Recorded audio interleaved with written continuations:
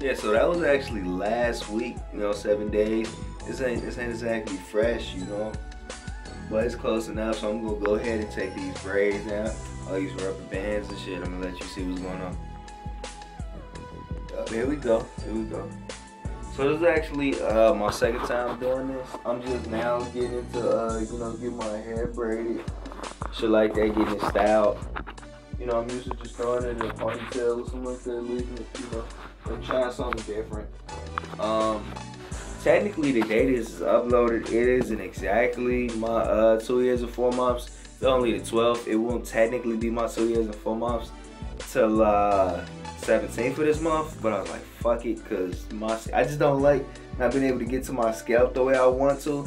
My hair is braided up. Not that I'm constantly itchy, but I don't know. I don't really like that a lot. But yeah, other than that, doing the same things, I think it's actually still a rubber band. Yeah, I'm doing the exact same things I've always been. Get my hair done about like once a month. Now I'm gonna start braiding it, Curly thing took me a second to get used to, I wasn't a big fan of it. I didn't really like the way it made me look.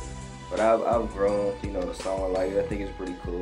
Plus, when I braid my hair up, it actually lasts longer. And once again, you cannot forget about the some type of oil or something. Again, I use this black castor oil, this Jamaican lime. Put it in your scalp here and there, because let's be real, your scalp's gonna be dried out. Your scalp's dried out, that's gonna hinder the growth of your hair. You wanna make sure you take really good care of your scalp. Never forget to wash your hair occasionally. Well, did I say occasionally? I meant often. Yeah, I wash my hair and condition it at least 2 times a month, every 2 weeks. Make sure you do that. And if anybody out there who's just starting their journey off or anything, make sure you leave questions or anything in the comments. And make sure you follow my Instagram.